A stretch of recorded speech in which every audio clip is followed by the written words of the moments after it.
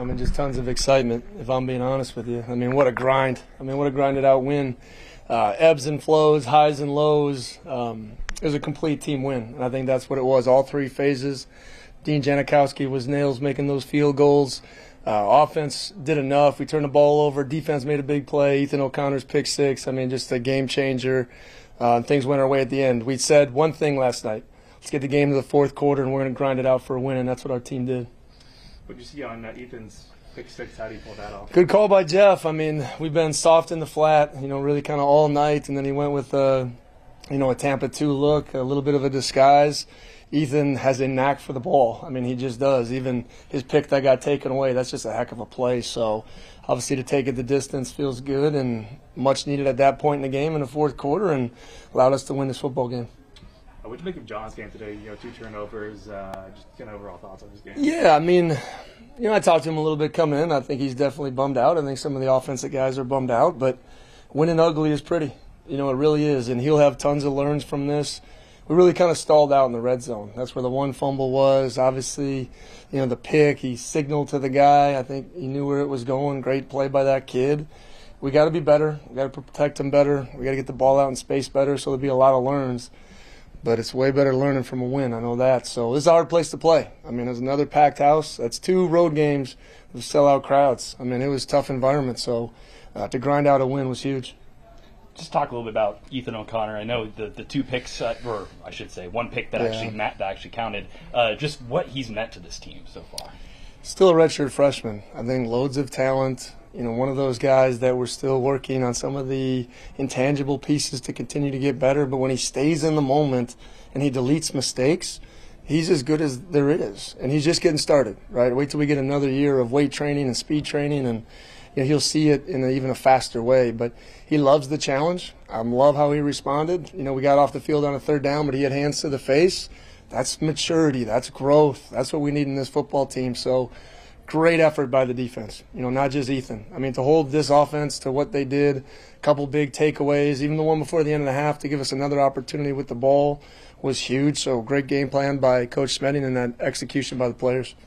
Besides the first 2 drives, I mean, it felt like a task to try and get the ball towards the red zone. Was it something that Fresno State was doing, or was it something you guys weren't executing? Well, I think we're really inefficiently running the ball, and I don't think the effort to want to run it was there enough. I know they were stout at the defensive front, and they're as big as I've seen at linebacker. I mean, those are some big dudes out there, but we got to stay ahead of the chains running the football. So there'll be some learns there, just some call stuff that we got to stay with it a little bit more. And I think you saw some of the explosive stuff early. They did a good job showing us some stuff that we hadn't seen. They did kind of a little bit of the Washington scheme. They ran some bear shade. They went some man. They dropped some different guys to give us some different looks. And I think John at times was just a touch hesitant on some of those things. So we'll grow and get better and come back ready to attack next week. You talked about it was a battle. I mean, when you guys played Washington, it was a battle towards the very end, a battle here towards the end. What does this say about your team? Another culture win. We came in January and said, we're minus 98 the last 2 years in the fourth quarter. And to go in and win another game in the fourth quarter, it's big for our guys. It's big for their momentum. It's big for their mental process. Let's not act like they didn't hear the noise. Can you guys keep going after a fast start? And we wanted to write that story, not somebody else. So to come on the road, get a big win, it's a great step in that direction. Oh, go ahead. No, go ahead. Pastor seemed like he kind of mucked up their final drive, just forcing Keene to get out and throw. Not really the case for 90% of the game. It seems like. One, what did you see in that first part of the game where they weren't doing much, and then to actually break through in the end? How did that all come together? Obviously at the end we know they're passing.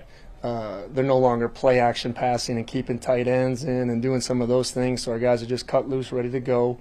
Some of the issue this year has been, our 3rd downs has been more 3rd and medium, right, than 3rd and long or extra long where we can go rush. And we're still growing with some of those things. We got to be better affecting the passer. I think we got 1 sack maybe tonight. So we got to grow in that area. So we'll identify a bunch of things, Greg, that we got to improve on. So I believe this team wants to come back and improve on those things and get ready for next week. You mentioned it, getting to go back home and for homecoming, getting to refocus a little bit. Yeah. What does it mean to get back and be back in front of the home fans instead of all these sold-out crowds? Feels like it's been a long time since we've been on Gisa Field. So it's homecoming. You know, I know they should take a lot of pride in that, and there's a challenge to it. You know, we just played in front of sold-out Boise, sold-out Fresno. Damn sure better play in front of a sold-out Gisa Field on homecoming, right, against a good Hawaii team coming in. Going to be ultra-competitive game.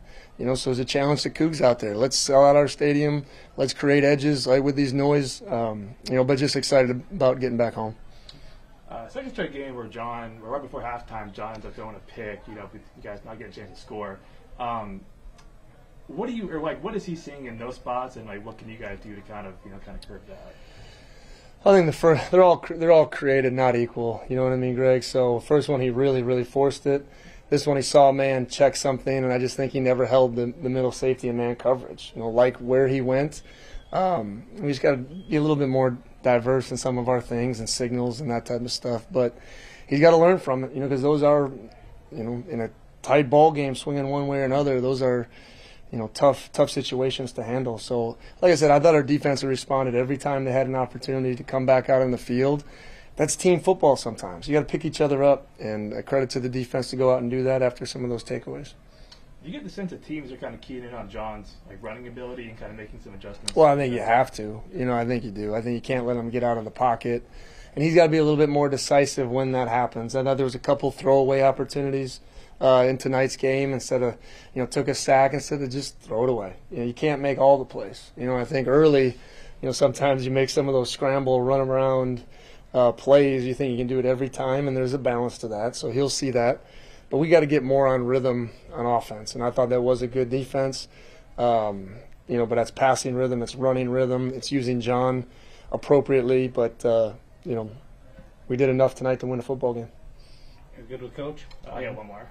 You mentioned the rhythm on offense. What do you think is kind of the main problem there in the weekend? Well, I got to see the film. You know, I just kind of seeing things, you know, live. Some of it's pressure. You know, some of it's just being on reads. Some of it's routes. I mean, it's everything. If it was just one thing, we would just easily fix that. So we got to look at it. And, you know, we've been going against some pretty good defenses, but it's our time to start getting back in rhythm and being explosive, and I know we're capable of doing that.